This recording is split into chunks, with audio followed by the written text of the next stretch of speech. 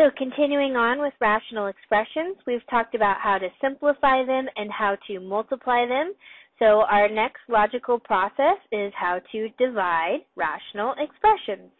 Just like the steps of my multiplying were an extension of the steps of my simplifying, the steps of my division are an extension of the steps that we just learned of my multiplication.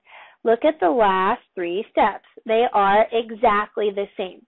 We only have one additional step here, and that is the first step.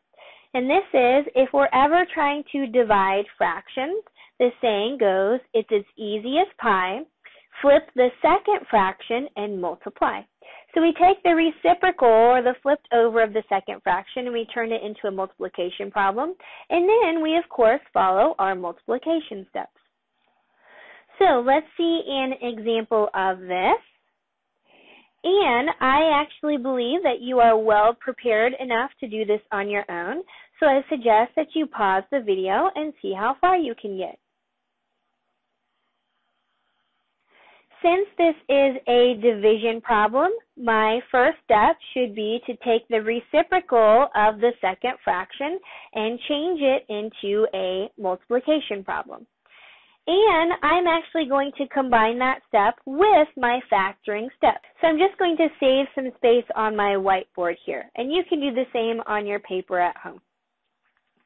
So I'm going to make this a multiplication problem and make sure when I'm factoring this second fraction, the bottom moves to the top and the top moves to the bottom. So we're taking the reciprocal of it.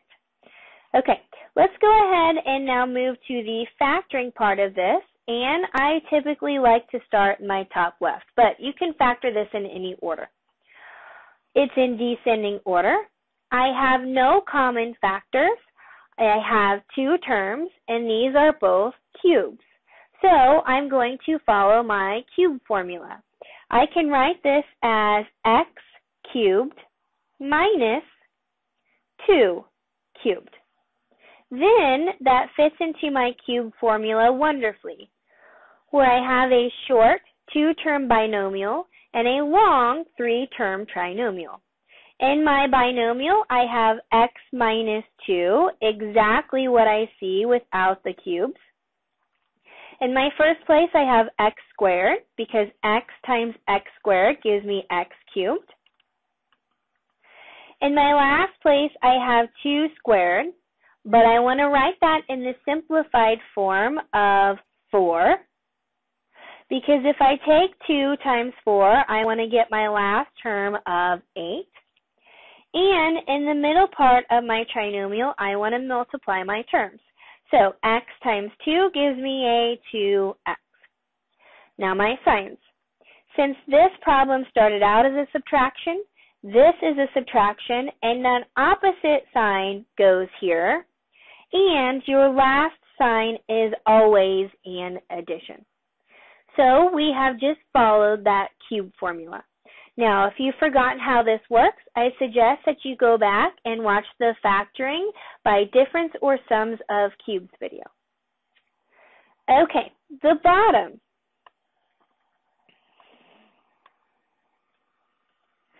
Four minus x squared. The first thing I notice that it's not in typical order. So what I'm going to do is I'm going to rearrange it. The negative with the x squared moves to the front, and the positive 4 moves to the back. Now I have a negative in the front, which we don't typically like, so I suggest that we're going to factor out that negative. That leaves me with a positive x squared minus 4. That switches both of my signs in that binomial. Now, if I look in my binomial, notice I have 2 terms, which are both squares. So I can factor that as a difference of squares, x plus 2 and x minus 2. But don't forget to copy that negative from step to step. That is something a lot of students do, is just forget to copy it down. Okay, so I jumped kind of all over my board here, so let me make sure that we get these steps right. I started at the bottom first, which is definitely unusual for me, and then I worked my way back up to what I wanted to focus on. Okay, so let's get rid of all of my scratch work here, which is also something that I don't typically do, but I want you to see a clean slate. So let me now go to my bottom here, and the reason that I'm going to my bottom is, remember, I have to take the reciprocal of the second fraction. So I'm taking this bottom because that's what's going to move to my top. It is in descending order. I have no common factors. I have 3 terms of a trinomial, so let me set up my 2 sets of parentheses. X times x gives me x squared. 3 times 2 gives me 6. And a negative 3x on my inside plus 2x on my outside gives me a negative x in the middle. And if I double check my last signs, negative times positive do give me negative. So I have factored that one, and I have factored it completely. So last factoring process is this guy here. Notice I do have a common factor, so let me take that out. Leaves me with an x squared plus 2x plus 4. And then notice I have a trinomial on the inside. So let me try and factor that as a trinomial.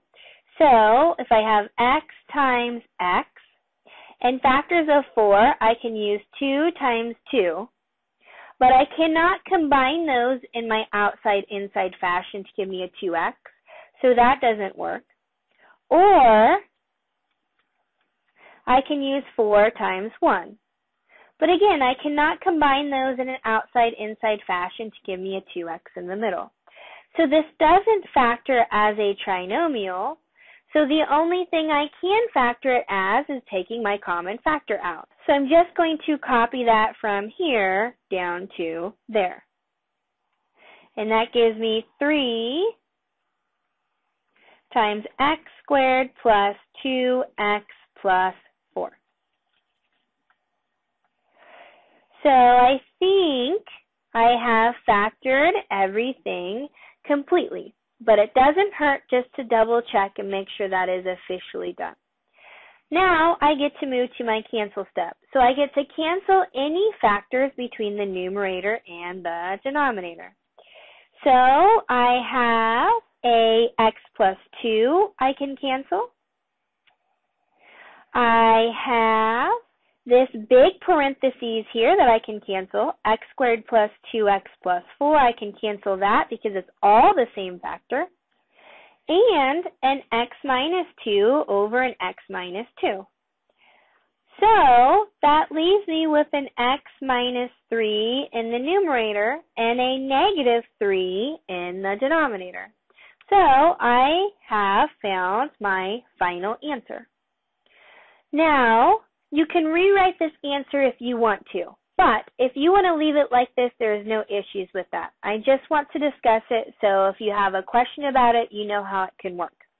This negative in the denominator of the fraction can be written anywhere. So I can write that negative in the middle of my fraction if I want, or I can write that negative in the top of my fraction if I want. But if you do it in the top, you cannot write it like I've done here. You must put parentheses around your x minus 3, because that negative really is going to all of those terms in the numerator.